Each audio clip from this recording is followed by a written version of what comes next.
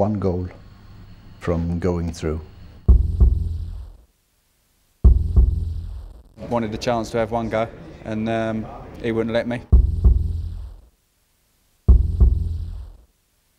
This time, put it on the right place. All I was thinking was one has to go in. We got to the World Cup final.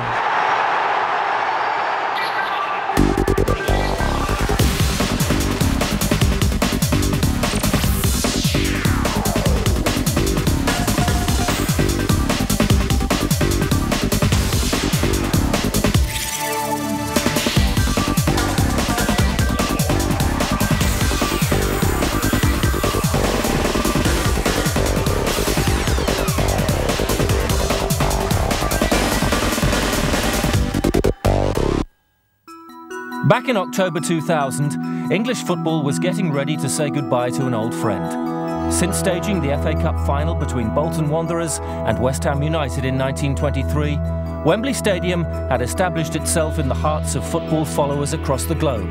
This was the game's spiritual home. I was brought up thinking that Wembley was the mecca of soccer.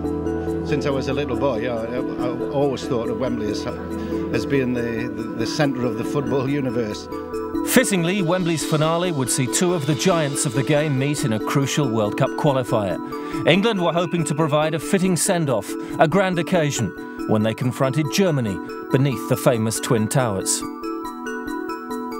The atmosphere, the surface, the tradition, and every player loves Wembley. From the Matthews final to England's triumph in '66, the greatest moments in English footballing history had been played out on Wembley's hallowed turf. This was to be an emotional farewell. It's been a cathedral. It's been the place where most people that I know in football, all over the world, want to come and play. It's a theatre of dreams. It's everybody's favourite stadium. And I mean that sincerely. 3 months earlier, Kevin Keegan's England had beaten Germany at Euro 2000. Germany, now under new coach Rudi Fuller, were in no mood to be sentimental. England and Germany. This was the beginning of a new era for them. In a tough group containing Greece, Finland and an improving Albania, it was vital England got off to a winning start. Match commentary from Peter Brackley and John Barnes. Germany in the white tops, England wearing the red that they also wore back in 1966 when they triumphed by 4-2 after extra time in that World Cup final. Here's Boda, good run by him, curtailed by Keown. With typical awareness, now Scholes. Caught in possession by Ballack, and it will be a free kick to Germany. Scholes, the offender. Paul just took too long on the ball there. He should have played it. Got caught in possession. So it's a dangerous position in these conditions. Dietmar Hamann looking to be the architect here. Might even have a go for goal. It's a good strike too! And he caught David Seaman totally unawares. Cracking drive by Hamann. And Germany take the lead. Inside the first 15 minutes. It's a real setback for Keegan's team. It is a setback, and I think that he caught David unawares. David was looking to set the wall up. As you can see, he's still pointing, wanting to set the wall up. David will be disappointed with that. Well, all credit to Hamann. But Keegan will be furious. England simply weren't ready. They weren't ready, but once again, it's not in the corner. David got a good hand to it, and he would be desperately disappointed with that. Keown. Up by Ramalov, only to Lasso. Well, he has only ever scored once for England. It's Brazil. That was a good opportunity. Rudi Voller, who is such an outstanding striker himself. Played over 90 times for his country and scored nearly 50 goals. A World Cup winner back in 1990. When you were on the scene, John. Yes, I was. That's right. Yeah, you're making me sound old because Rudi can't imagine we're the same age looking at the colour of his hair. Here's Lasseau swinging over the cross towards Cole. Well, it's a decent effort then. And he's no slouch in the air.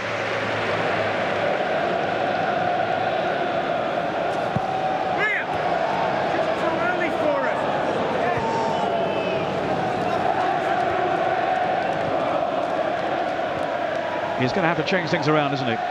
He is. We're going to have to get maybe an extra midfield player in there. Cole and Owen are fantastic players, but at the moment they're not getting the service required. And they've been unable to make any impact up front. Beckham. Played in for Cole. And Linker was a little over-eager then with his challenge on the Manchester United man. Been scoring freely as Cole for Manchester United so far. That's Adams going in! What a good save by Oliver Kahn. My word, how did he keep that one out? Adams had sneaked in round the back. I think Novotny just lost his balance then. That let Adams in.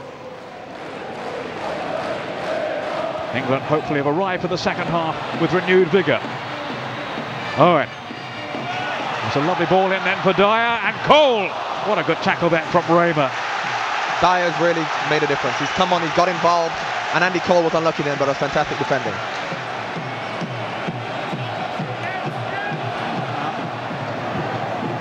Now working so hard, Germany, to deny England any real chances. Hamann. Well, that's fine distribution. Scholl has taken up another threatening position here. Mehmet Scholl might go all the way through. Great save by Seaman. What a stop. Well, he redeemed himself there. He won't be happy about the goal he has let in, but my word, that was a great save then by the England stopper. And David Seaman got a good hand to it to push it away. Southgate with a header away to find Nick Barmby. Now Cole. A little fortuitously knocking on to Owen, but he was going up a blind alley there. Here's Scholes. England with 20 forward here. It's David Beckham. Might have a go too. Beckham strike! Oh, fabulous reaction save by Kahn. Beckham unlucky. Well, that's what you get from David Beckham when he plays in field. He picks the ball up, drives forward and unleashes a tremendous right-foot shot. And it's a good save by Kahn. Manchester United want more goals from Beckham, and so do England. Lasseau. Beckham again. Opting for Adams. Owen is in there. Making no impression though. The Germans defending doggedly here. England have taken the kick quickly. It's Beckham going for goal. Good effort once again by Beckham. I think he would have had Kahn beaten had that been on target. And he just clipped the back of the net. Well, it's gripping stuff now. A lot of psychological warfare going on before the game, with Voller having us believe that they feared England. Don't think that's been the case. Mehmet Scholl on to Boda. That's good interception though by Adams. Now Beckham. He's found Owen through the centre. Michael Owen just couldn't take it on. And then Kahn brought down by Owen. A fantastic ball by David Beckham, and Michael, unfortunately, his control let him down. Had he controlled that, he would have been in on goal. That would have been 1-1.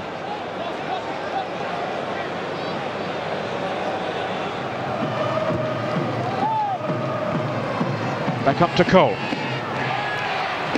Linker's gone with him. Still got his cross away. Again, some composed defending by Novotny. He's been a tower of strength back there. Bierhoff. Good interception by Barry. Played in then for Beckham. Beckham with the shots. Just a whisker away. Another good opportunity. Good defending by Gareth Barry. Because he slipped at first and Dyer was about to go past him. Picked out a great ball to Beckham. And not far away. Well, Kahn will tell you, I'm sure he had it covered had it been on target. That's how close it was. John Barnes reckon we can score two. I'll settle for one now, I think.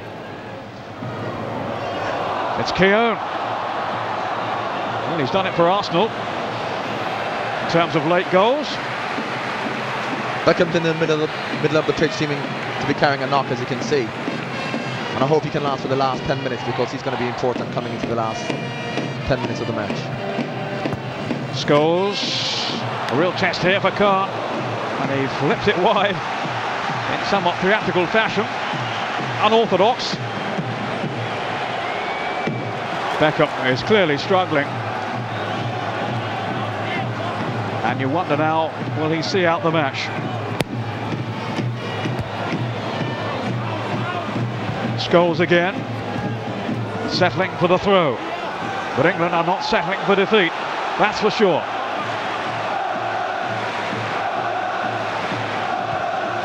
Ballack, Scholl, he's got nobody up with him.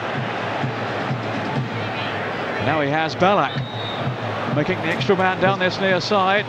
Ballack's cross in. Is this going to be the second one? Oh. It was Novotny who'd come racing up. That seemed to be Novotny, if I'm not mistaken, coming forward, and I think the referee's actually booked him for handball. Or he's given a free kick for handball. But that was very dangerous. If he could have controlled this, that would have been very dangerous for England. We have played 1 minute now of time added on. Mehmet Scholl, who has run and run and run. Here's Ballack. It's been more like the Germany of old today. There goes Novotny once again, getting forward, and he's got forward very well. What a great run then by Novotny, and it's Dyson who can finish England off here.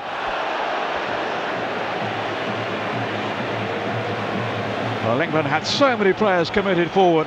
They were at full stretch to defend them.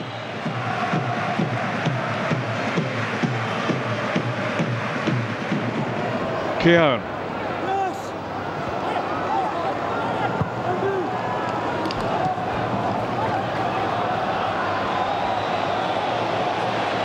Here's Parler.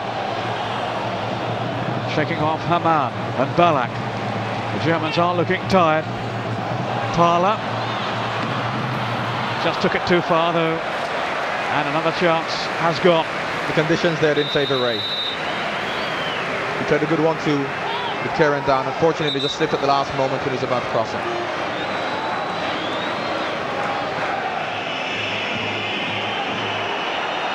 The 2 minutes of added time are up. It's all over. And the last game ever to be played at the existing Wembley Stadium has ended in heartbreak for England and elation for the old enemy Germany. It was all too much for Kevin Keegan, heavily criticised during Euro 2000. Losing to Germany on such an emotional occasion was a defeat too painful. Keegan resigned immediately after the game. England were now in search of a new coach.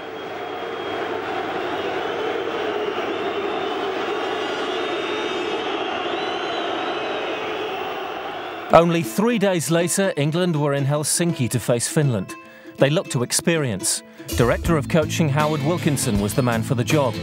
The circumstances were hardly ideal.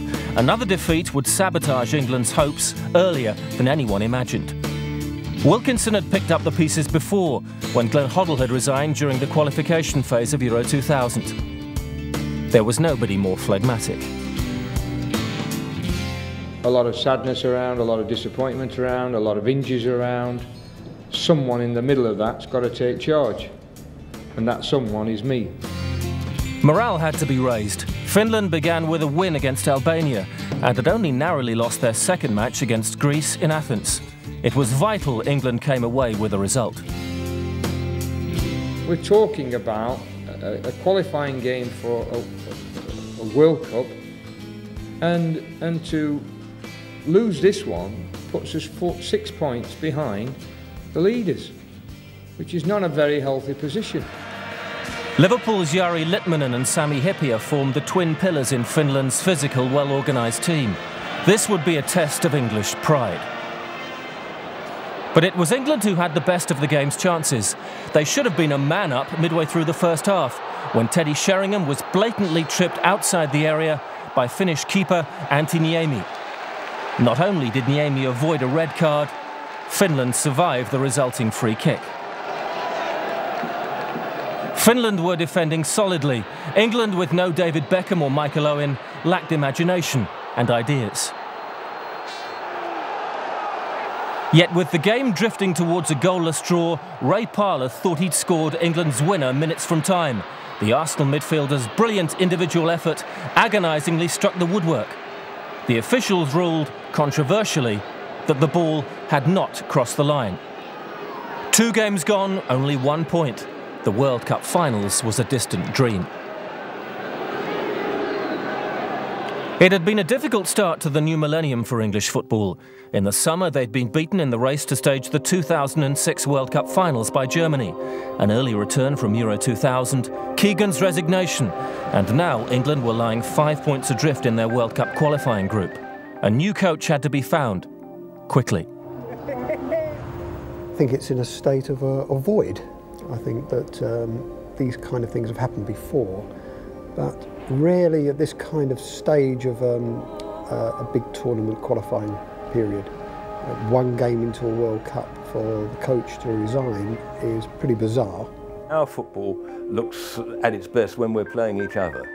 When we're up against teams with perhaps more profound thoughts on the game, who've developed it not only in the skills sense but in the athletic sense, then you realise that we're not as good as we think we are. We still have a marvellous conceit of ourselves, unfortunately. Inevitably, Keegan's departure sent the rumour mill spinning with names of possible successors. FA Chief Executive Adam Crozier was the man who would have the final say. The people's choice was Terry Venables. There was Sir Alex Ferguson of Manchester United. Former Inter Milan boss Marcello Lippi was rumoured to be in the frame, alongside Aimé Jacquet. My personal view is that it should be Aimé Jacquet. I would choose Alex Ferguson. Even before Kevin King was appointed, I was an Arsene Wenger fan. And I know people say, how could you choose a Scotsman to run the England team? But I think the criteria should be to pick the best possible coach. You need someone outside the England situation. Arsene Wenger, to me, is astute, he's sensible, he's educated, he knows the game inside out. But I don't think Jacquet will take it there. I think he's probably too intelligent. If going foreign was an option, one of the favourites was backing an Englishman for the job.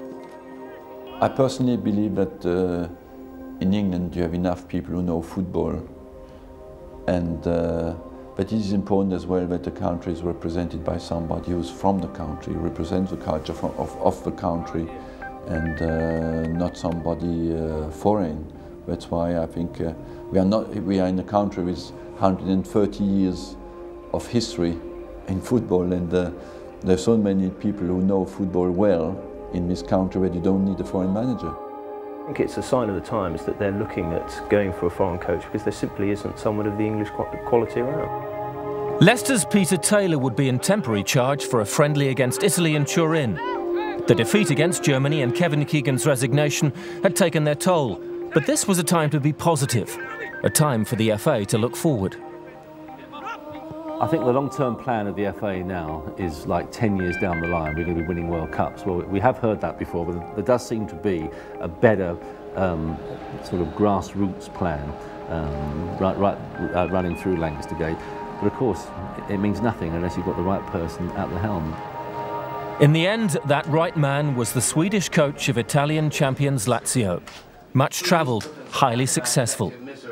For the first time, English fans had a foreign name to get to grips with. Well, in Swedish, it's Sven-Göran Eriksson. Sven-Göran Eriksson.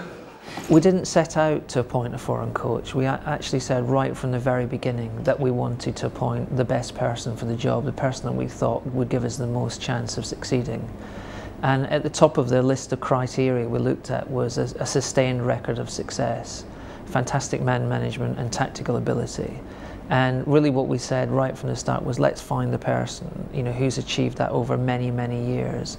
And I think for me, Sven was always the #1 priority. There was no question of that in my mind, and I was obviously absolutely delighted when we managed to secure his services. I knew there would be some backlash. I don't think you can ever prepare for that, and it wasn't particularly pleasant to go through at times. But I think as much as anything, that's because people sometimes have a fear of change, and concern about what that means, and a concern quite naturally about national pride. Eriksson's regime began in February 2001 with a friendly against Spain. With Wembley now closed, the match would be played at Villa Park in Birmingham. The Spanish were in form, cruising towards qualification for the World Cup in Group 7. This would be a good test of Eriksson's younger, new-look England. So Eriksson off to a flyer, a 3-0 win over one of Europe's elite nations, and a small step in the right direction. For the coach, this getting-to-know-you exercise had served its purpose. It went well. We played good football. We won the game, and it was a marvelous crowd. So it was the first time with England for me, and very good. It was very good. English club football has undergone a revolution over the last 10 years. With the success of the Premiership, football has never been so popular. Now England, at international level, were undergoing their own radical transformation. Having moved HQ from Lancaster Gate to the heart of London's West End, the FA Chief Executive is a leader with a long-term vision. When we say we want to win a major tournament by 2006, it doesn't mean we're not trying to win one in the meantime.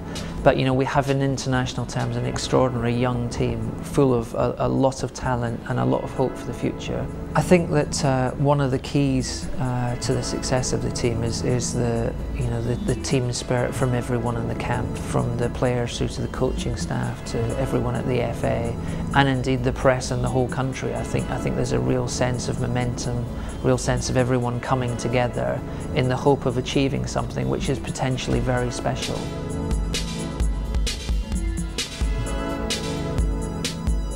Sven-Göran Eriksson's first real test would come at Anfield in Liverpool, as England prepared to take on Finland. It was vital England take maximum points from this their third qualifying match. The signs of improvement were noticeable, and 40,000 at Anfield expected 3 points. Describing the action, Peter Brackley and Ray Wilkins. England in red shirts, Finland in the white tops with blue trimmings. Here's McManaman, his first taste of the action. Back in the England fold. Now Andy Cole. Good movement ahead of him from Owen. And then it's Andy Cole with a snapshot, only just wide.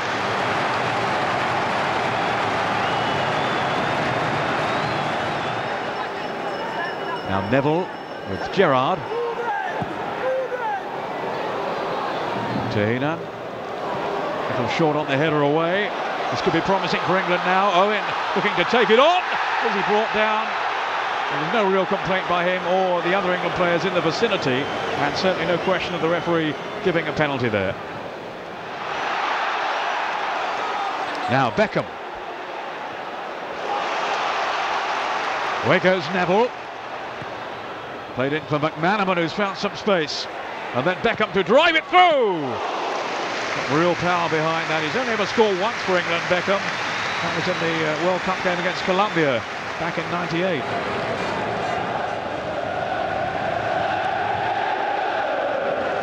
Here's Litmanen, Finland skipper. The ball in then for Johansson, and Seaman had to have his wits about him.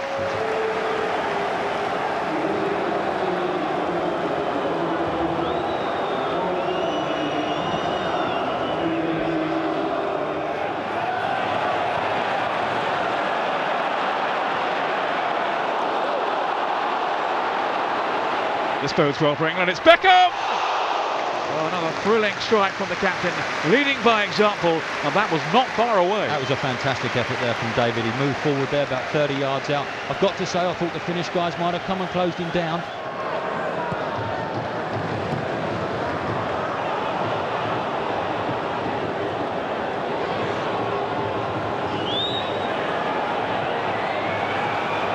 Romela swinging this one over beyond Seaman.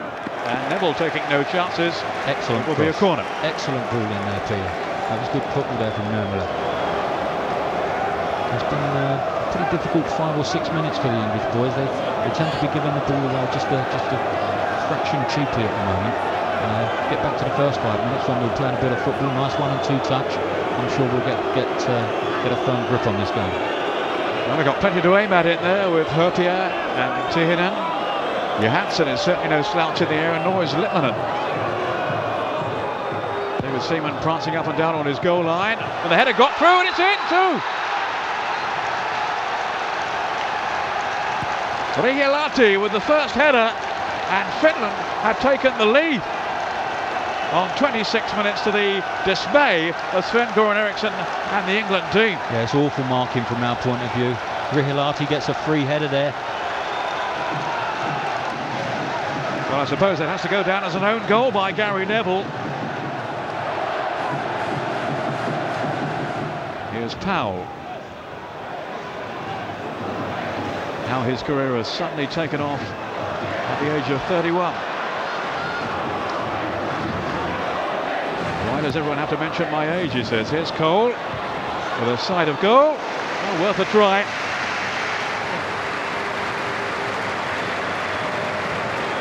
Here's Chris Powell. On to Owen. First touch. Oh, let him down though. Hurpia. Up to Litmanen. Again it's on. So quickly then into the path of Johansson. More trouble for England, and Seaman with an excellent save to keep him out. Again, it all stemmed from Litmanen. Brilliant save. It's Litmanen again. Yeah, what a lovely little touch. Bannerman. England a little untidy, but it's Beckham now taking up the reins. He's got Neville out to his right. Well found too by Beckham, but he was at full stretch. He's done really well, Gary Neville. Now can he pull it back from here? It's Cole. And then Owen on the left foot. And swept into the corner. England a level. And Michael Owen has done it. Brilliant football there from the Manchester United pair, Beckham and Neville down the right-hand side. Gary Neville doing exceptionally well there with a little chip over the top of Ilonen. Here we see it coming up now. David Beckham did some great work in the middle of the field, breaking out to his right-hand side. This is a lovely pass. But look at this for a bit of skill here from Gary Neville. Just a little flick over the top of Ilonen. Driven ball across the box. Andy Cole with great composure. Little setback to Michael Owen. And I think he's scored in that end a few times in his career already. Maybe not too many with his left foot, but he tucked it away beautifully. On by Gerrard to McManaman. Trickling feet too from the former Liverpool man. Here's Scholes now. He's worked it on well to David Beckham. We'll have a go from here. And what a goal! Beckham strikes for England, and they've turned it round. A gem of a goal from the captain. Fantastic football, all set about by Steve McManaman, coming infield, running at defenders, going past people in the middle of the park.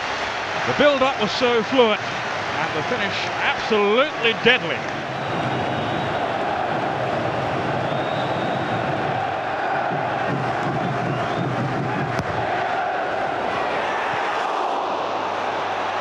England going for the throat now. Paul Scholes towards Andy Cole, and then back right across off the bar at the end from Owen. Oh, well. Frame with a goal, and England so nearly added another one.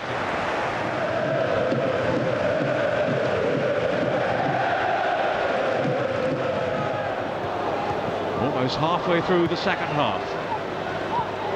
Litmanen, he's found some space. Can he exploit it though? Litmanen! Well, straight at Seaman, who got his angles right. Here's Cole. That's been lively up front. It's been a constant source of irritation really to the Finns. Gerrard, who could really strike a ball, but not this time. Here's Cole, then to Beckham again. We've seen what he can do. Gerrard onto Cole from Scholes! And still that first goal for England continues to elude him.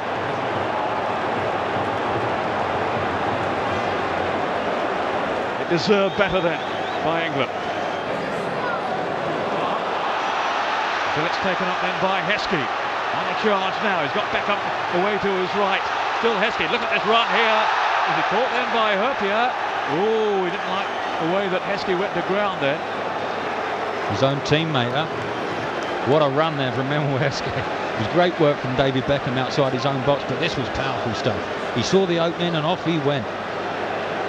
Now, did he bring him down? Did he make contact? Not for me, he didn't know. Now, this is dangerous now for Finland. Two Liverpool colleagues smiling about it now, but they won't be smiling. Those Finnish defenders if this goes in. David Beckham. absolutely lethal from here, as he's underlined so often in the past. Here is Beckham. Good save from Niemi. Really good save. Brilliant free kick though from David Beckham. Going across the face of the goal, and Niemi doing exceptionally well to keep it out.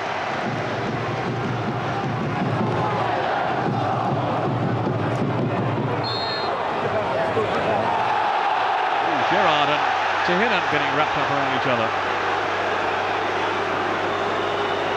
Gerrard was after Cookie and he's dispossessed it too. Terrific play by young Gerrard. Here is Fowler.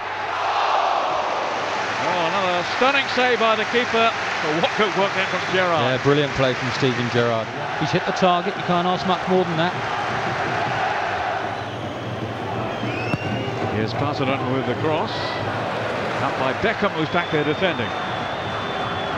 By Lunan to Cookie. It's another chance. Saw Seaman save with his legs and from Lippmann. And again, another flying and spectacular save by the England veteran. What a fantastic ball though from Chefty Cookie there down the left-hand side.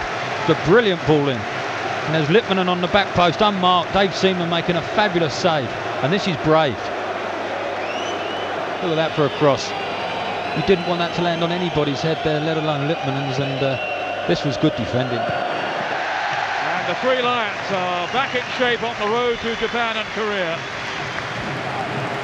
And it's still set to be a bumpy old journey with big games to come, the one against Germany in particular, but at least Sven-Göran Eriksson is off to a winning start in his first competitive game as England's new coach.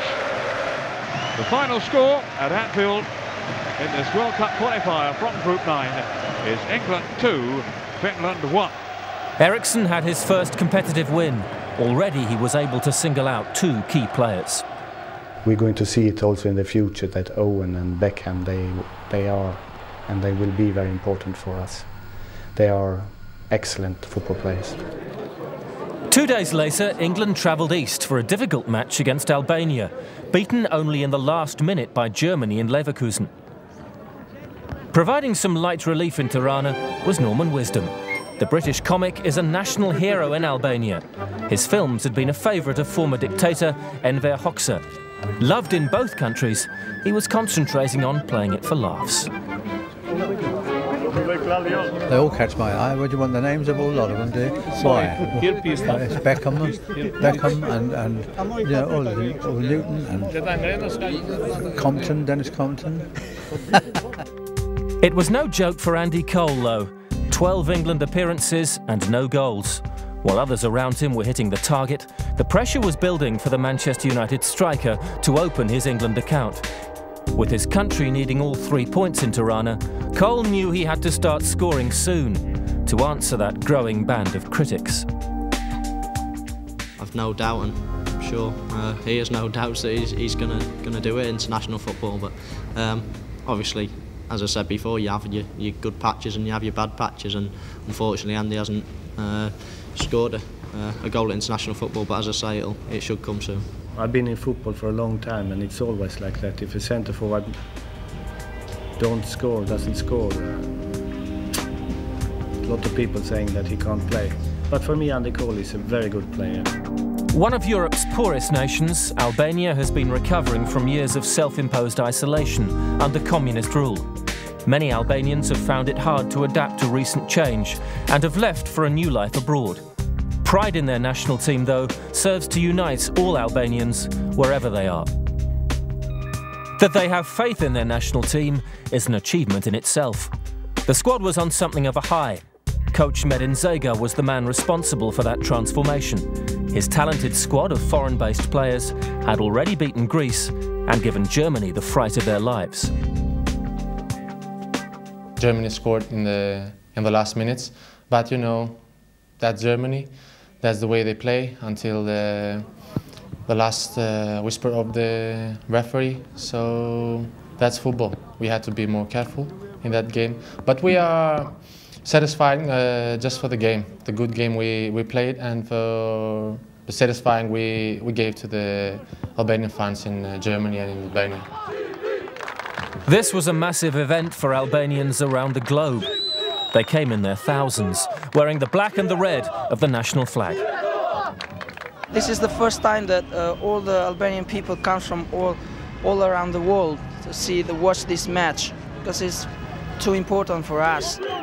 Tickets for the match were in short supply, despite prices that stretched the budget of all but the most affluent Albanian. I'm sorry about that, what you said, that a ticket cost 1 week's salary.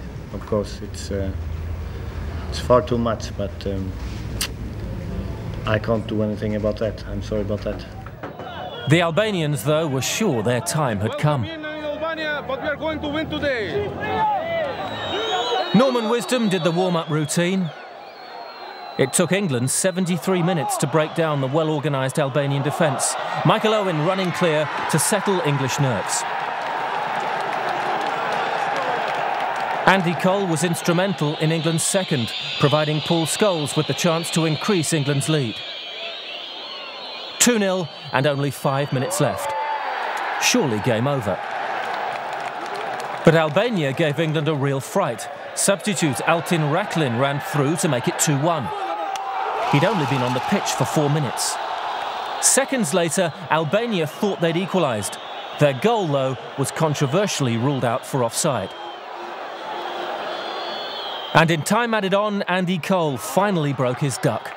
Good work from Emil Heskey, rewarded with a clinical finish. England with 6 points in 3 days and on a roll. Not so much played as performance, more the win really. It was vitally important that we won, and thankfully in the end we got it. After these 2 games, this is what we set our sights on. Coming home tonight with 7 points, and we've done that now. We've got to not get carried away again and go into the next game and keep playing like we can. England were resurrecting their World Cup campaign. Their new captain, at last, smiling. For the coach, the biggest satisfaction was for his number 9, Andy Cole. Finally scored for the national team.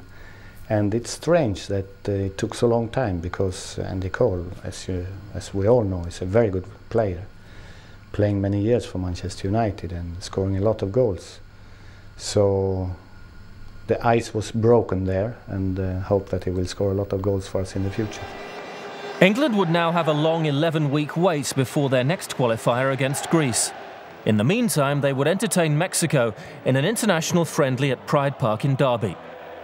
The Mexicans were already struggling in their CONCACAF qualifying group for Asia. If they'd come for a respite, they were mistaken. Mexico were outclassed. Of course, every time you win in football, it gives you moral, it gives you the players starting to believe always in what we are doing, the way we are playing, the way we are working. So it's important, even if it was a friendly. The French simply adore Zidane.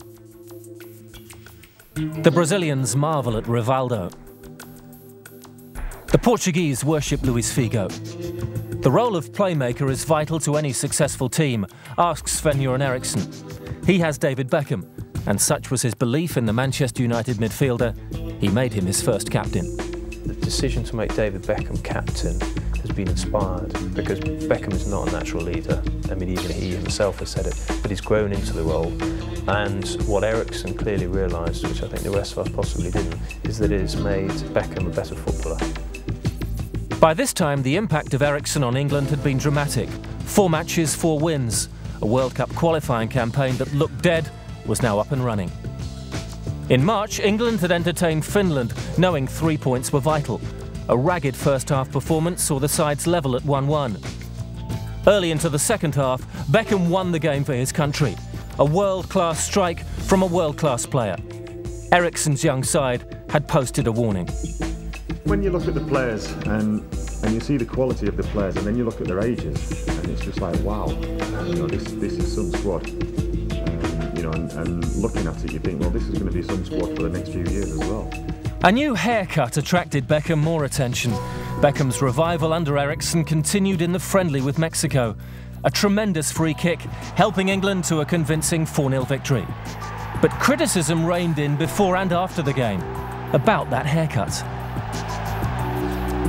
There are many people of a certain age who will agree wholeheartedly that David Beckham should not be going out leading England with a Mohican or a Mohawk haircut. Personally, he can walk out stark naked. far as I'm concerned. What's it matter at all? I think personally Beckham should have had that done, totally. I reckon the whole team should have had that done, obviously dyed red. Beckham's influence would only grow. The player so vilified after his World Cup red card against Argentina 3 years earlier was responding perfectly. First class and improving, getting better and better. So I think the choice to have Beckham as a captain is absolutely perfect. The 6th of June 2001, England travelled to Greece. It was a good time to go to Athens. The Greeks' campaign was lying in ruins. They'd suffered a 4-2 home trouncing by Germany. But just 4 days before, Finland had held Germany to a 2-2 draw in Helsinki.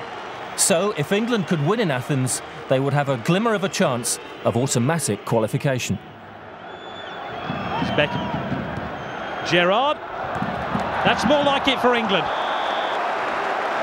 Good save by the goalkeeper, Nikopoulos, and Robbie Fowler got every last inch of his body weight into this header.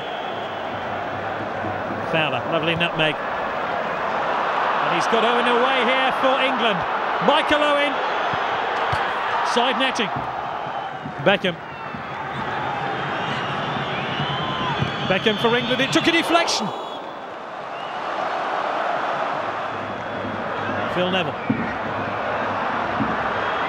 Still Phil Neville. Heskey for England. 1-0, Scholes. England have punctured the Greek defence. And it's Paul Scholes with his 13th international goal. He's now scored in England's last 3 internationals. It was made here by Heskey. Great touch by Heskey. And an impressive prod home by Paul Scholes, who's rattling in the international goals now.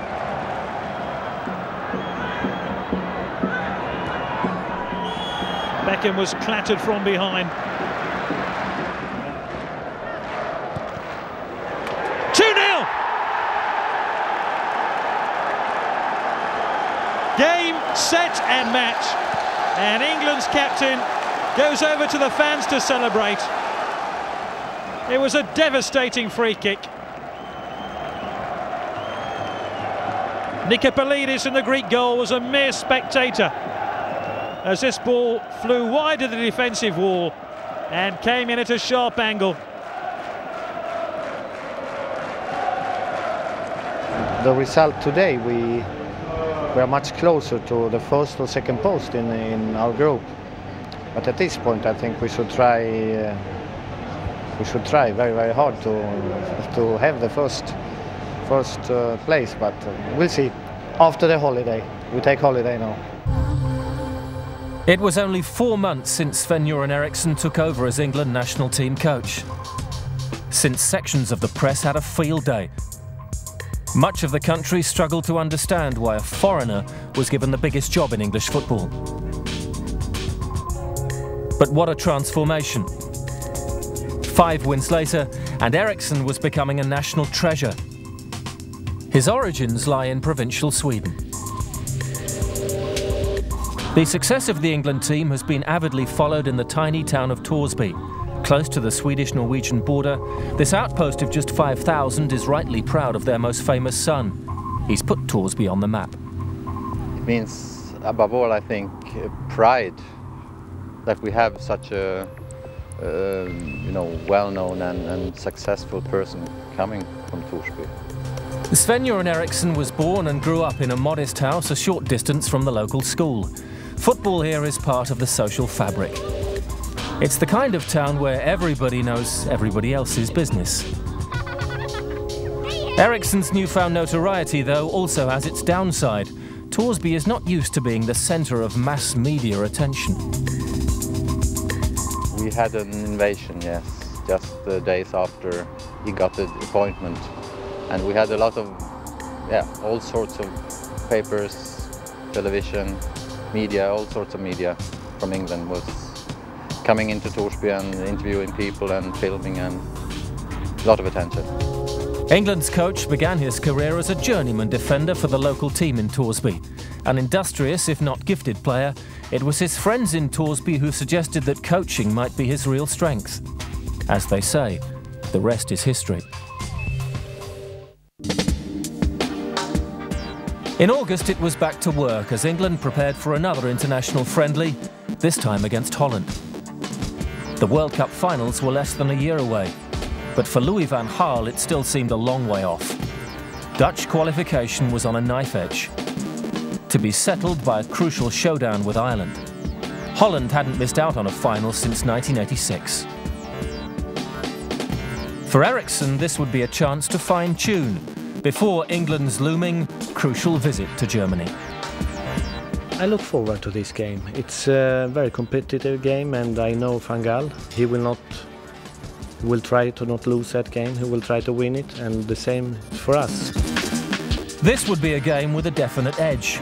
The venue, Tottenham's White Hart Lane, would be packed, now the norm for England games, largely because winning was becoming such a habit.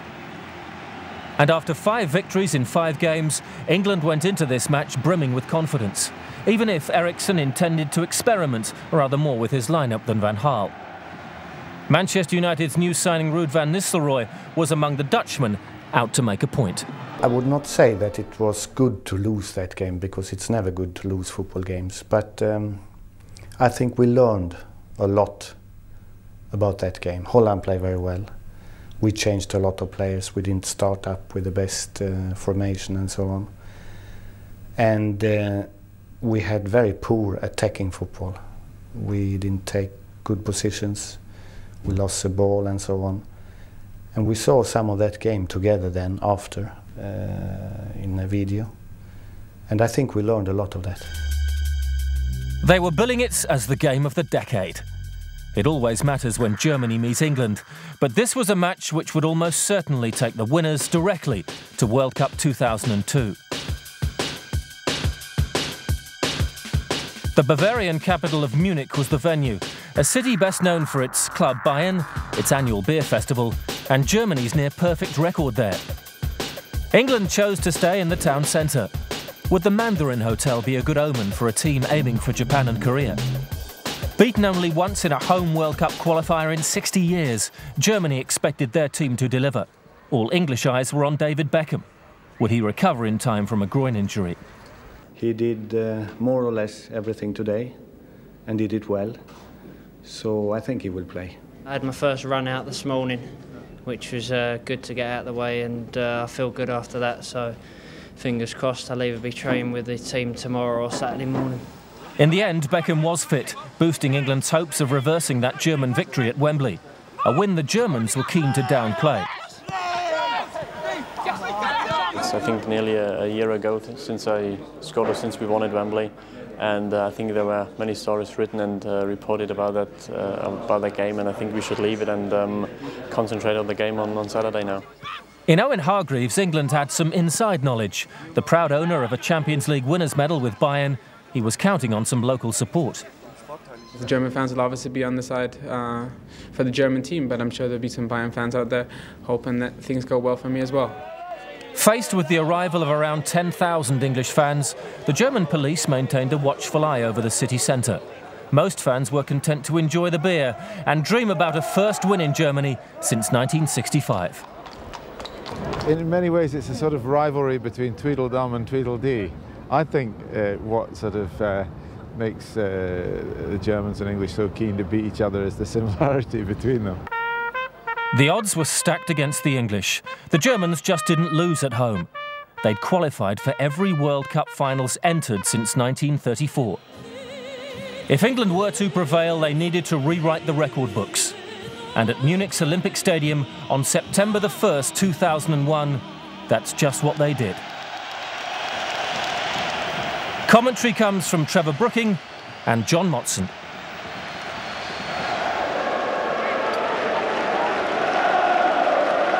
Harman now sees an opportunity to put Ballack in possession. And Nurbil to Janka!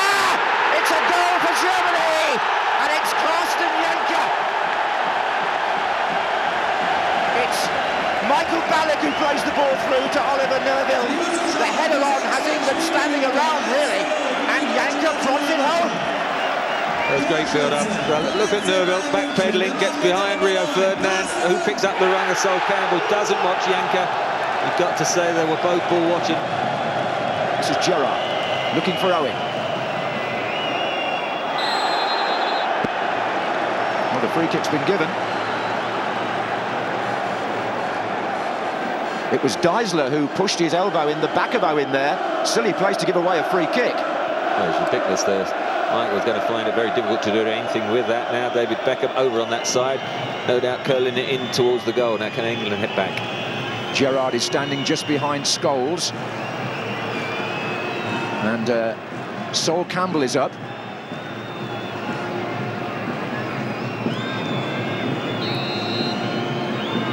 Beckham takes. Gerrard waiting here. Oh, as Campbell getting in first. Now it's come all the way back to Neville. Now, are they offside? No, they're not. There's a chance of an equaliser here, and they've done it! Michael Owen, yet again, for England. It's the Germans' turn to stand like statues. Kahn came out, but he was all over the place. What a start to this game. Nick Barmby, I thought, was going to head it towards goal. Very unselfish, though. Knocked it square. Michael Owen didn't panic, composed himself and kept it down. Beckham takes, not one of his better ones, but it's a second chance for him to get the ball in.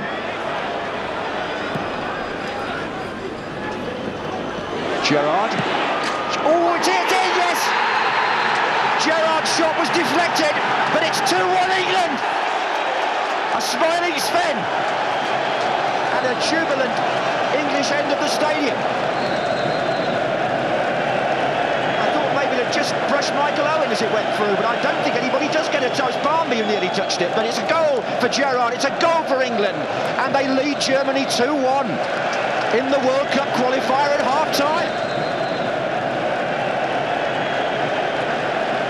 Here comes Heskey.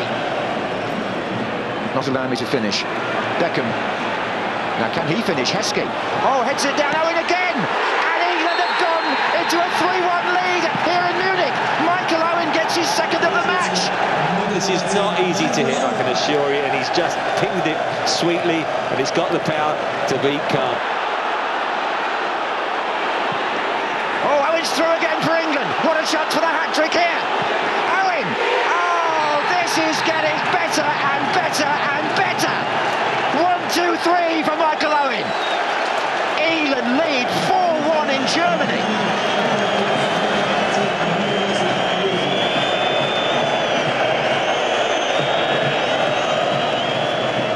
Beckham, Scholes again. Now Heskey's to his left unmarked. Emil Heskey, could it be 5? Yes, it is! This is developing into one of the most memorable performances that an England team has put up in recent years. Listen to this. Germany 1, England 5.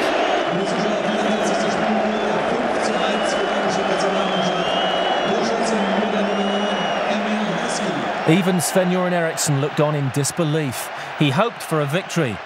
He'd ended up masterminding one of the great England performances.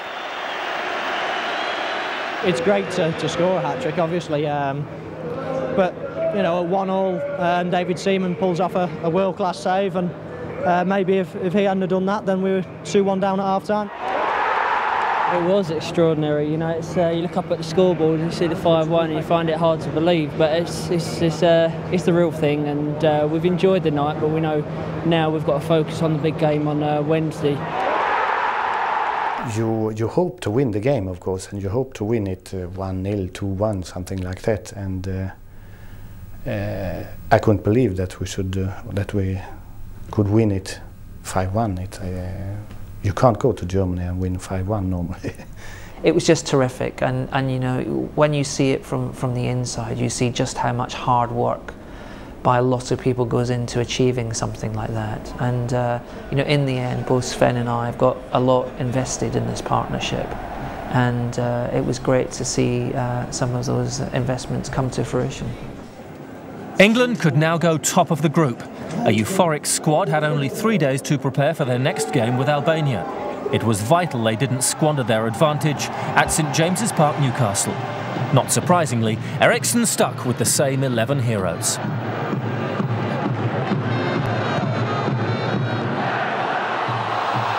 Owen had two to police it there. The keeper came out very rashly. No penalty. He skipped into the box end. He has blistering pace. He was so quick to readjust here. Now he's gone past the keeper, and I reckon Mr. Strakosha is rather lucky to get away with that.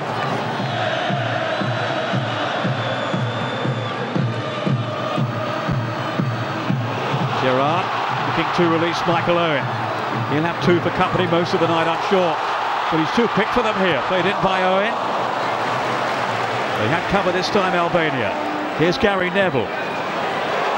Another dangerous ball swung over, and it's Nick Barmby just wide. Yeah, and he knows he might have done better there. He got goal side. Beautiful ball played into him. Swung over so invitingly by Beckham. Barmby the wrong side of the goal.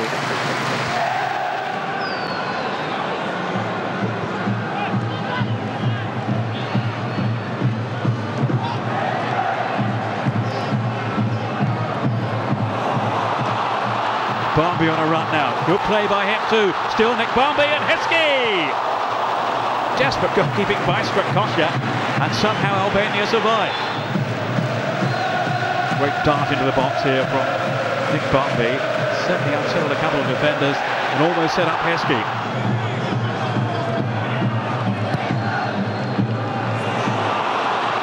Gerrard stabbing it on towards his Anfield colleague Michael Owen, who normally does well here. He's got 7 goals in the past. Oh, it was a real chance then again. I think everyone was caught out by Owen. Scholes going for goal. Well, he totally deceived the Albanian defence then, Michael Owen. Barmby was far post. That's 2 really good chances he's had so far. Again, the trickery, the sorcery, the footwork of Owen simply had defenders struggling, trailing in his wake. And Barmby, I think, was trying to tuck it back there for Heskey. And then Scholes driving wide.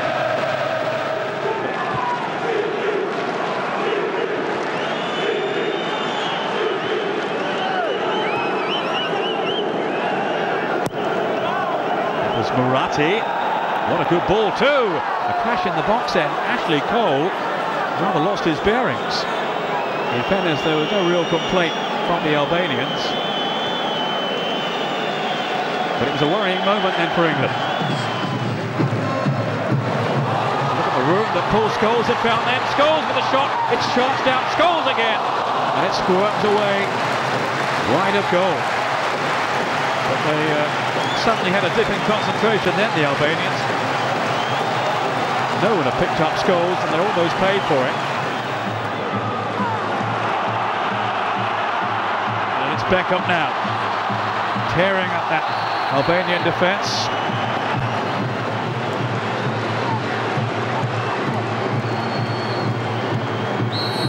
Steely-eyed David Beckham. Having a go for goal. Well, the keeper managed to get a piece of it.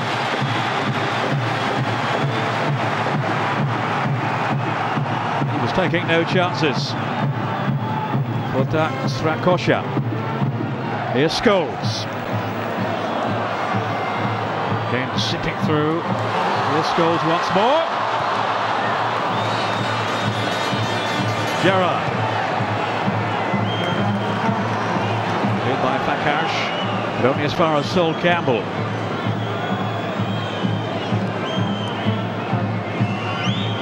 Just over 2 minutes of the first half remaining. England 0, Albania 0. Scholes. It's Michael Owen! Fabulous finish! Wonderful vision to locate it. And Michael Owen on the volley steered it in. And superbly created by Scholes. He'd stayed onside here. What technique then from Michael Owen. 4 England goals in 2 games. And England at last had the breakthrough. Goal scored for England, number 10. On by Campbell to Neville. Now Gerrard wanting to move it up front. He's found it too with Beckham. Got Fowler in the middle, Owen on the edge of the box. Here is Michael Owen, anything's possible with him. Fowler! Well, a good reaction saved by Strakosha. Owen in truth didn't really get hold of this, but you can see Fowler's clearly onside. There's a defender coming out.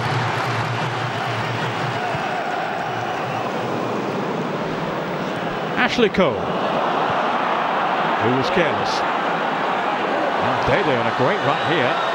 And this could be an opportunity. Oh, rather wasted. England got sloppy. And they were let off the hook. Cole's mistake. Go back into Dede. And Seaman very relieved to see it fly wide. Fowler creating that route for himself. He's got Scholes square of him. Now Beckham and Gerrard. Scored from that kind of range against Germany. It's McManaman. Well, he'd seen the keeper off his line but couldn't deliver in terms of the finish. Much to his relief. What's that? It's Strakosha. Wasn't great as a defensive headers, you'd have to say. The England fans doing their best to raise the volume now, lift the team, and see them through this final stage. Beckham. Played in for Fowler. Fowler's snapshot! And well gathered in by Strakosha. I think it might have just taken a deflection on the way. He was down very quickly, the keeper. Neville.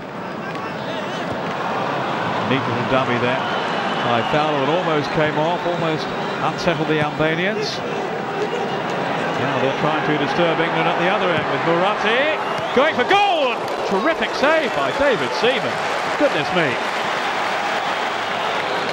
Well, I was making the point earlier, he's not had much to do, but he was certainly on top of his game here, at his most alert to keep out Murati. That was bending in.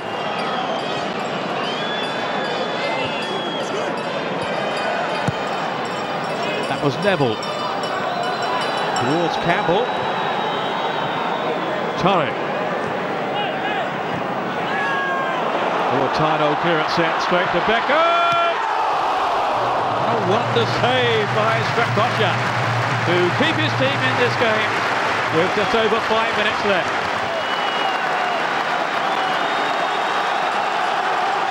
It was such a good chance for Beckham given his ability from this kind of range. Carragher. Just be sitting in the midfield. He won't be Trek too far forward, I'll wager. Beckham. Now to Neville. And Scholes.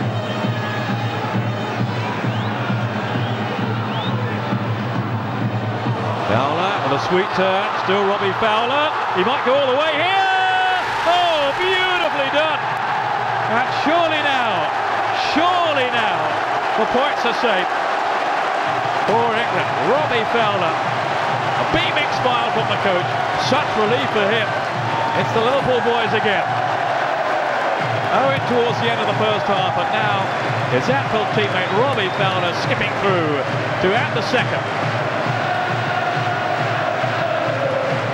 England 2, Albania 0. And at long last you feel surely they have fended off the challenge of this plucky Albanian team.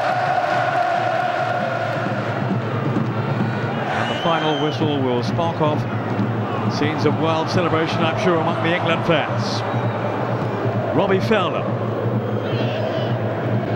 on by Carragher to Scholes.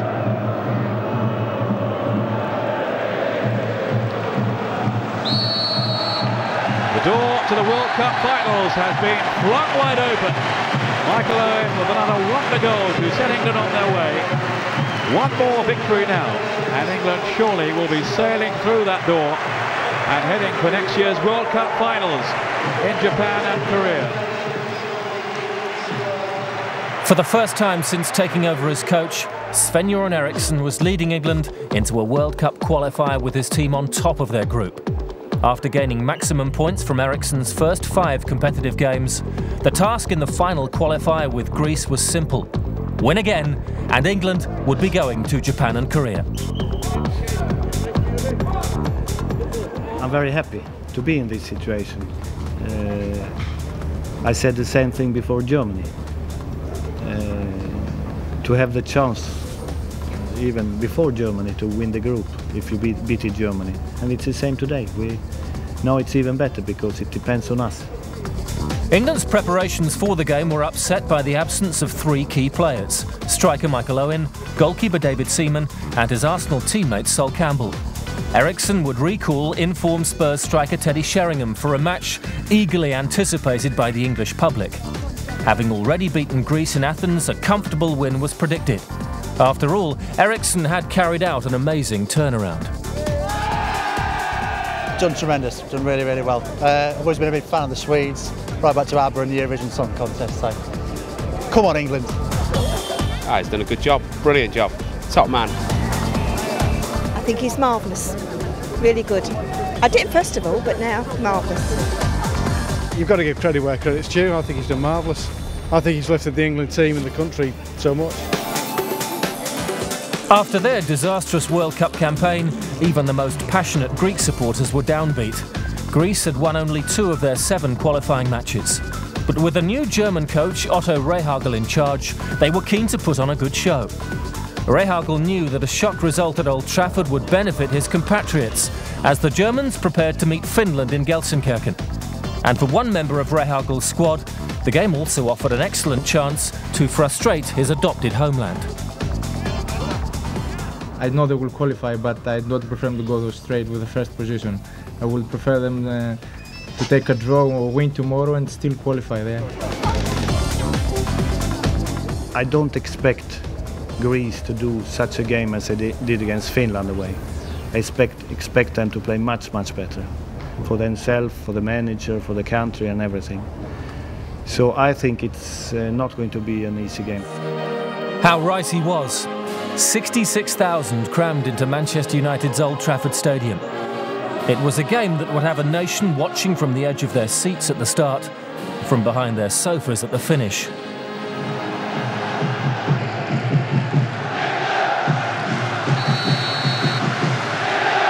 Greece playing from right to left. Gary Neville with his first touch to Beckham. Heskey on the chase already, and Vakaras didn't clear that properly. Robbie Fowler gets a touch. More than a touch. Paul Scholes! Scholes in the first minute. And the goalkeeper trying to save the corner.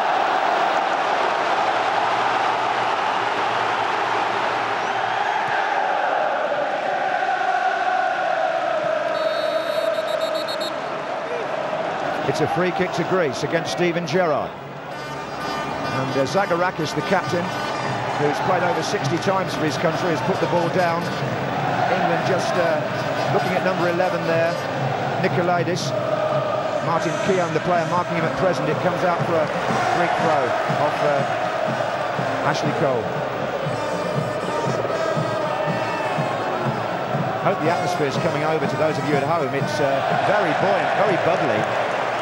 Music being played and flags being waved, and down there's Rehhagel, the German coach of Greece. He's had great success in the Bundesliga with Werder Bremen and Kaiserslautern. A bit of a Brian Clough figure in that he won the championship with 2 unfashionable clubs. Now he's in charge of Greece, and here's number 10, Karagounis.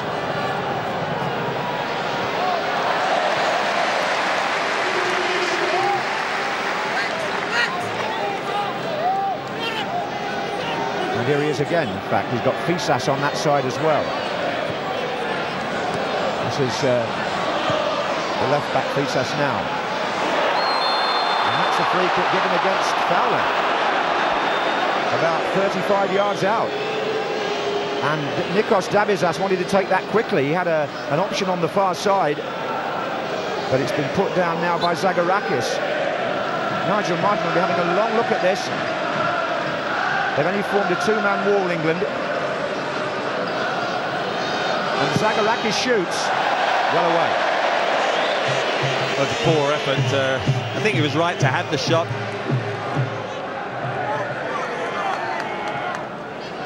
This is Scholes for England. And Gerrard wasn't favourite to win that. And when he put his foot in, he got caught by Dabizas. There was nothing strictly wrong. It was there to be won. A little bit of a gentle knockback by Nick Barmby, would invited to challenge, a two-footed challenge, but he did get possession of the ball. But I think it was the fact it was two-footed that it was penalised, and Gerrard certainly felt that. He's back on his feet, Steven Gerrard, and Dabizas hurries back into defence. Keown has come forward now. Beckham has put the ball down, and there's a roar going around Old Trafford. They're wondering if he's going to shape up for a 40-yard shot. You can feel the buzz going around the ground here. Well, it was actually Dabizas who cleared it to Haristeas on the far side. Nikolidis comes inside Cole. And now Kasapis, number 8, that's well away.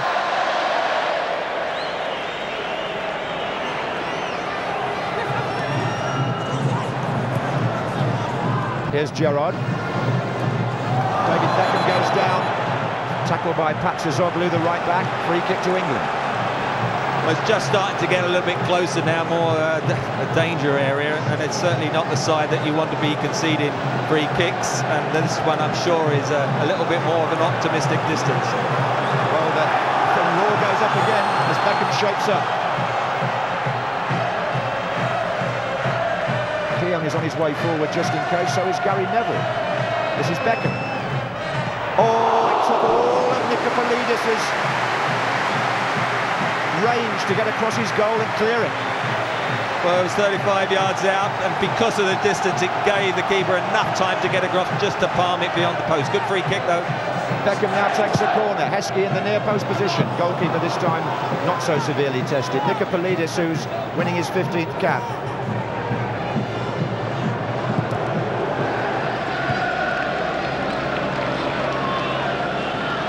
Fowler was caught short there, tried to make up for it. It's Karagounis who's away, and Greece are playing better than we're expecting them to play, and Martin has to make a fairly laboured save there from Karagounis. This is Scholes. Now then, Zagorakis for Greece. Haristeas down the right-hand side. It's a corner to Greece. They've started brightly, really, for a team that have had such a poor time in the group. Karagounis will go across to take the corner, and Haristeas, the number 9, is giving England a bit of concern. Standing just behind the penalty spot here, Vokalos and Dabizas have come forward from the back. And there is Haristeas. It took a block from Beckham. Zagorakis shoots, came off Heskey. And Haristeas again. Well, this lad, who scored against Germany, actually, having been given his chance from the start, is causing England to really rock a bit back there. This is a good effort from the number 9. Beckham. On by Barmby. To Fowler.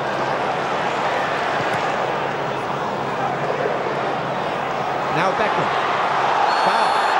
Just outside the area, Beckham goes down.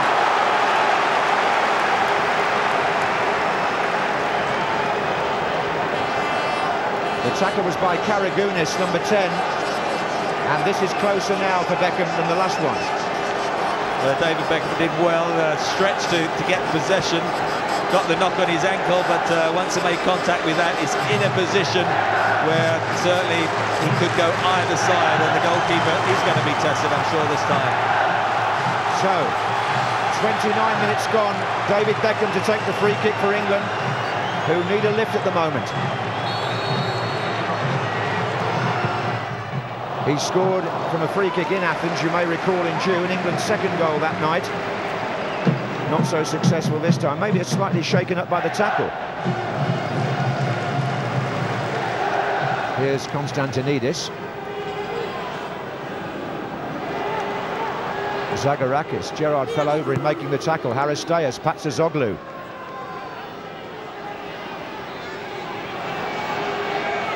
And well done, the fullback. Right to the line, and that could have, it may still be, and Haristeas comes, oh, and Greece have scored! Haristeas, who's been giving England so much trouble, has given Greece the lead. Sven-Goran Eriksson's team a goal behind. Oh, what a blow for England. This lad has been so impressive in the first half, the number 9. Patsazoglu, the right back, made tremendous progress. The ball wasn't properly cleared, and Haristeas beats Martin down by his right hand, Trevor. Well, it's been a sloppy opening half, and Patsazoglu does well, and it's a very good strike by Haristeas. This is Beckham. There was a push there, wasn't it, by Constantinidis, not given. But at this rate, we'll be seeing Cole and Sheringham, or maybe even McManaman, because the 11 who've started have not gelled at all. Constantinidis for Greece in the last minute of the first half, or the last of the 45 anyway. Karagounis. Down the middle is Nikolidis getting the other side of Ferdinand. More trouble for England, and Ferdinand able to make a recovery. Interception. That looked worrying. Great ball in, good run in by Nikolidis. He just got the wrong side of Rio Ferdinand, and luckily for him, it just held up on the bounce, and it enabled Rio Ferdinand to get back. This is Heskey. Taking on Vokolos. Comes inside, and there's a chance. Sure, oh, it's come off. Constantinidis. And presumably gone out for a corner. Well, it nearly was a good from Greece there. Well, it nearly was an own goal. Nikolidis then, I thought, was trying to keep it in play. It must have gone out. Otherwise, Robbie Fowler would have tucked it back in the net. But can they get something from this corner? This is Beckham with the corner. Goalkeeper didn't get there. Defender did, and now Karagounis on the break. Look at Greece here. Referee has gone back to the penalty area. There's a Greek player injured. Yeah, it was a terrific header as well in a deep situation, and well, frustration in the England players talking amongst themselves. They're just looking at Emil Heskey, got his wrong side the defender. That was off a defender. Yes, it did go out.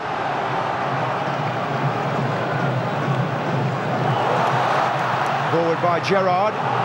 Cole tries to get in behind Vokolos. Greece are going to have some defending to do now, you can be sure about that. Gerrard won it back, got it again from Fowler, tried to play Andy Cole in, he's onside. Goal for England. Good save, Nikolidis. Cole again. Goalkeeper twice. Well, the keeper did very well. It was good play by Gerrard, getting into the areas where you want him as a central midfielder. Good pass, he was onside, and the shot was doubly saved by Nikolidis. This is Gerrard. Steven Gerrard comes off Patsazoglu. Oh, we're going to be in for some exciting second half here. Here comes Karagounis for Greece. England are in trouble again. He's beaten Gary Neville, and he could have put the match beyond England's reach. Karagounis.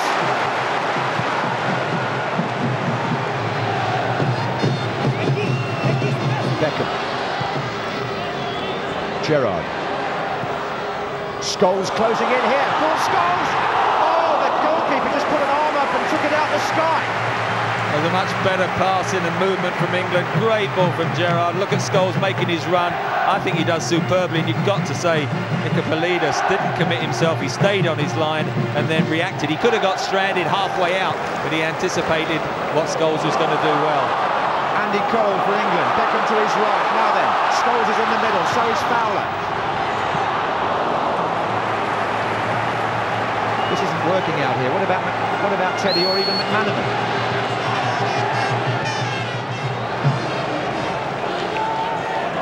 Look at the number 10. Look, there he is again.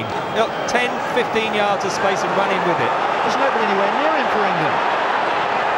They've got to hope for an offside. They haven't got it. It's Karagounis. It could be 2-0. Martin makes the save. Haristeas. Oh, that would have been curtains for England. Well, that was a classic example of how you're just giving too much room to a player. And he looked on in the end like a five-a-side game, and he tried to take too long and pick his spot. He should have made it 2-0. Terrific play by Beckham. He's the one England player who wins the business at the moment, and he's the only one. And There's going to be a substitution. Well done, Nigel Martyn. Kept England in it. Robbie Fowler's coming on. Not a good day for him. Well, he chose the right way well, didn't he, Nigel Martyn? Stood up, didn't commit himself, made it difficult, but it was still an opportunity that the Karagounis should have taken. It's still 1-0. Beckham to take the free kick. Teddy Sheringham is on. Oh, it's come off. Oh, it's gone in. And Teddy Sheringham seems to have had an immediate effect. What an amazing... That is incredible. Well, he only just got on the pitch seconds earlier. What on earth can you say about that substitution? I think it was a combination with the defender. Yes, I think Konstantinidis may have got a touch here. Look, he's tried the back header and he's looped in, and I think you've got to give it clearly to Teddy Sheringham. It was a great back header. He's got in front of the marker. No one's covered it, and well, what, 10 seconds? Not even that is he on the pitch. Well, is that a record for an England substitute? He goes up with Konstantinidis, gets the flick, and it's in. Teddy Sheringham for England, his 11th goal. At the age of 35, he may have rescued Sven-Göran Eriksson in England.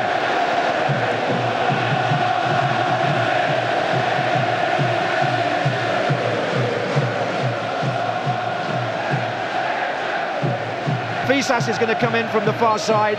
Basinas to take the free kick. Davizas is forward for Greece as well. Haristeas, Basinas. Martin Keown doesn't get the ball away. Oh, and chance, and it's a goal! Nikolaidis has made it 2-1 to Greece. Oh, shock horror. Eriksson staggered.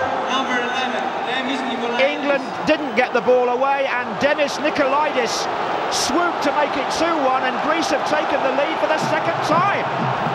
Well, they didn't get the ball away. Gary Neville, the right back, plays him on because he's the wrong side of Rio Ferdinand. That's why he brushes him off. It's Rio Ferdinand on the floor.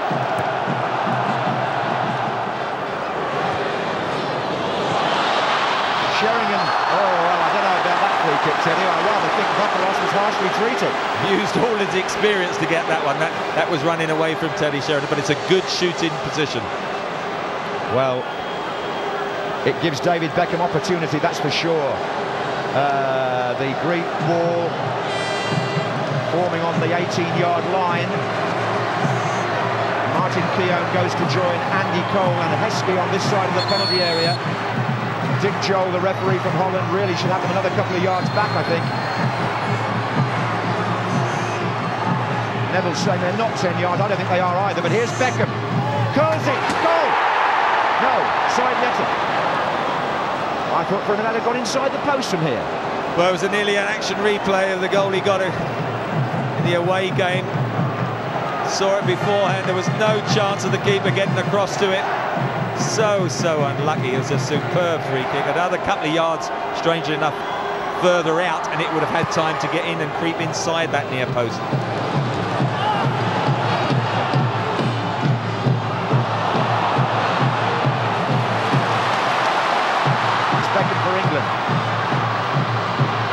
Still hope, is there? Beckham. There is still hope. Still Beckham. Well, there's Beckham, there's always hope. Free kick. Free kick against Konstantinidis. They're in the last minute in Gelsenkirchen. It's 0-0 there. We've got 2.5 minutes plus stoppage time to go here. And England are 2-1 down. If ever you needed a Beckham special from a free kick, this is it.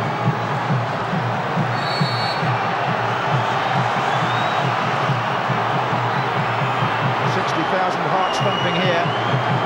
Many more at home. Beckham, deflection. Oh, it carried it around the wrong side of the post. It's a corner though. Oh, the crowd. Not quite sure what to do there. They're all on edge, but they're giving Beckham a terrific reception in that corner. Can he deliver the ball that could rescue England's World Cup hopes? Steven Gerrard is coming forward as well now. No one to get on the end of that for England.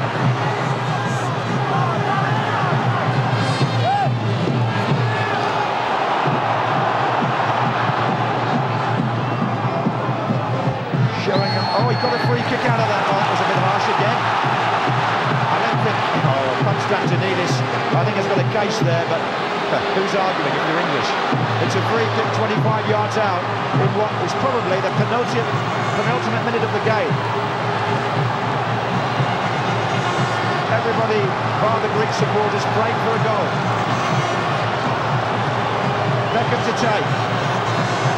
The 93rd minute at Old Trafford. Beckham! Yes! Yes! He's done it! David Beckham! Fantastic! It's 2-2, and England may still be going to the World Cup automatically. It's a fantastic ending to a very, very poor performance. And he is a lucky manager, and he deserves the goal because Beckham has virtually played Greece on his own. What a curler! Right in the corner, Trevor Brooking. Well, what a goal. Absolutely fantastic. He chased himself all over the pitch. He's won tackles, he's taken free kicks, and look at that reaction. That is a top class free kick and goal. Wonderful, wonderful stuff, and he thoroughly deserves it.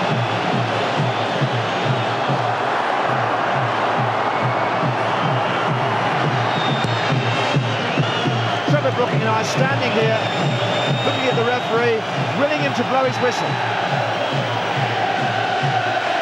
And he's going to do that right now, and England go through to the World Cup finals automatically with a 2-2 draw. Well, look at the celebration, and every England player's going up to David Beckham because it's just been announced the German result. That's what the reaction is, and David Beckham has been an absolute hero. They'd left it so late, but it was mission accomplished. England were going to Japan and Korea. And at Old Trafford, his home ground, David Beckham, England's captain, wore the widest smile. His contribution had been immense. To qualify today here in Old Trafford, in front of that marvellous crowd, it's beautiful. We'd had so many free kicks today that I wanted one of them. You know, it seemed like if we didn't get that one, we would have had a couple more later on. And so I wanted the chance to have one go, and he wouldn't let me. Fair dues. You know, he's the man on the free kicks, and he came up trumps.